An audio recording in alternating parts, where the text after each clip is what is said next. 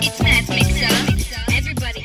Let's take a closer look at the distance aspects of absolute value. Distance on a number line and absolute value.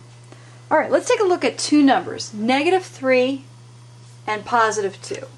Question is, how far apart are those on the number line? Well, we can look at it visually if we happen to have a number line in front of us. 1, 2, 3, 4. They're 5 jumps apart. Okay? Now, remember back from elementary school, if you ever want to find out how far apart two numbers are from one another, you just subtract them. So let's see what happens when we subtract. If we take -3 minus 2, that'd be the same thing as -3 plus the opposite of 2, which is -5. But we just said they're 5 units apart, and I'm ending up with a negative answer here. And that's where the absolute value comes into play. Formally, if we put the absolute value bars around the original subtraction problem, -3, take away 2, then we will get the actual distance, which is a +5. Well, people always ask me, well, why'd you put the -3 first? Well, I just happened to put the -3 first because my eye fell upon it first. We could have just as easily put the 2 first. And then if we went ahead and did that, we would get 2 minus the -3, which of course would be the same thing as 2 plus a +3, which is 5. In that case, we do end up with a positive difference right away because we put the larger number first, and from it we subtracted the smaller. But we don't always remember to do that, and that's why if you just habitually put the absolute value bars around the difference, you don't need to worry about which number comes first. For example, let's say I want to know how far apart are -38 and 2/10 and -69 and 4/10. Okay? I don't have to worry about which one's bigger or which one's smaller. All I have to do is put them into the absolute value bars and subtract them. Okay? Like that. And when you do that, you're going to get, well, let's see, what will we get here? Oh, wait. We're subtracting a -69.4. Excuse me. To subtract a -69.4 is the same thing as adding a +69.4. So by George, by Jingo, we're going to get the absolute value of 31.2, which is 31.2. That's how many units apart they are. All right, more formally, this can be written out like this. The distance formula on a number line.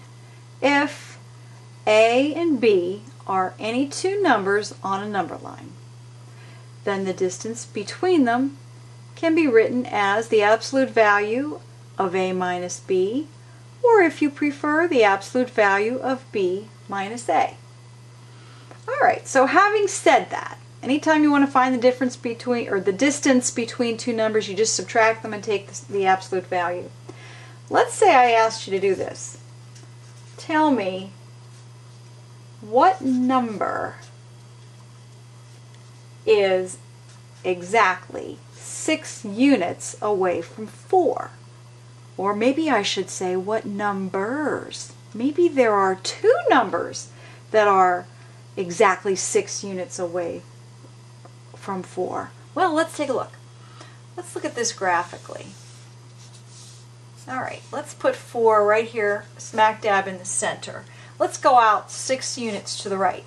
1, 2, 3, 4, 5, 6. Now, where did we land?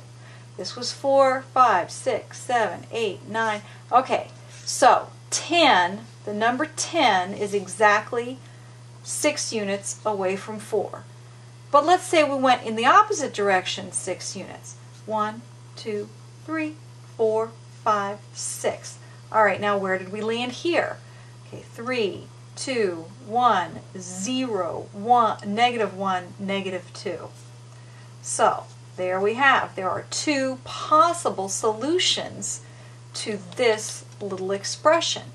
-2 take away 4 would give us -6, and the absolute value of -6 is +6. And 10 take away 4 would give you 6, and the absolute value of 6 is +6. So our two answers are -2 and 10. All right, now we don't always have a sweet, cute little number line like that in front of us that we can very nicely just count jumps. So I need to also show you an algebraic way to solve this type of problem. And it's equally easy. Let's just take a look here. Once again, we have the challenge to solve a take away 4 is equal to 6. All right, now the absolute value of a take away 4 is equal to 6. Now, for this to work, the amount inside of here can be either a 6 or a -6. Either way, when you take the absolute value, you're going to get 6. So let's just write that out. We have two possible things that can happen. A minus 4 might be equal to -6, or a minus 4 might be equal to +6.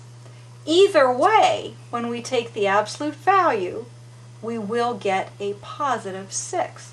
So algebraically, all we have to do to solve for a here is to just get rid of the -4's. So we're going to add a +4 on both sides here, and that will leave me with a is equal to -2. Over here, when we add a +4 to both sides, we will be left with a equals 10. And by George, by Jingo, that's what we saw up here graphically. So it works by visually looking at graphically or logically looking at algebraically. You happy? Miss Lowry. Teacher